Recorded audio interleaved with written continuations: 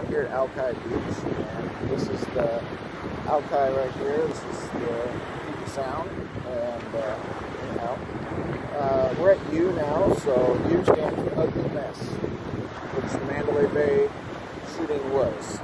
So, after the fear factor, there's no reason this needed to happen.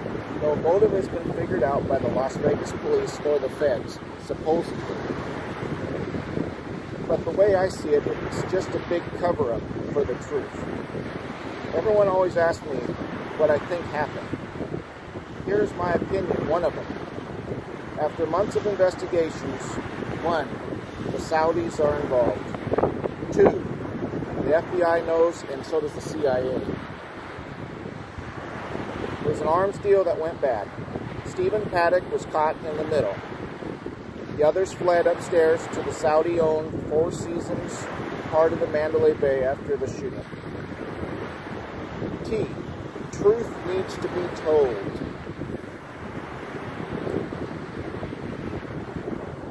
So many field tests that I have done don't add up. 1, no bullets found. 2, no broken glass from rooms pictured below or cleanup. 3, hallway door and fire door with bracket in police report switched. The fire door was metal. The hallway door was made out of wood with fancy trim pattern on it. And 4, one of the biggest giveaways of a cover-up is Jose Campos, the security guard from Mandalay Bay. He went on the Ellen show and basically lied.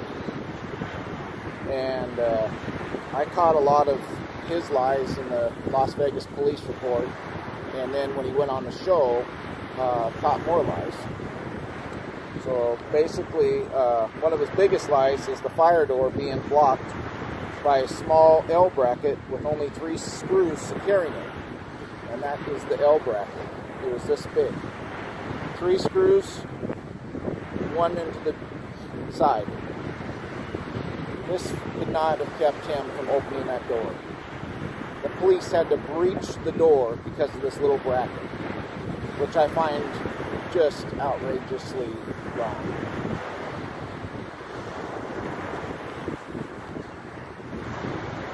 The next thing is, why did he leave a door he couldn't open that was in a fire escape and walk away from it without staying there in case there was a fire to warn off people? That doesn't make sense to me either.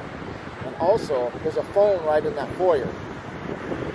So with my videos I've taken in one of my shots there, in the fire hall area, there is a phone in there for emergencies. Why did he have to walk around? Why did he go up into another area to use a phone? And where was his walkie-talkie? That's another thing. All workers at Mandalay Bay, whether you're a janitor to a landscaper to a ballet, you all have walkie-talkies. You all have walkie-talkies that communicate with each other. There is no reason for Jesus Campos to have to walk around trying to find a phone to report that L bracket, which doesn't make sense. So anyway, that is my 2 letters today, filmed here in Seattle, and this is at my second viewpoint in the movie that it's just a different break from Las Vegas scenery, and this is Seattle, and that's where I'm from. Thank you.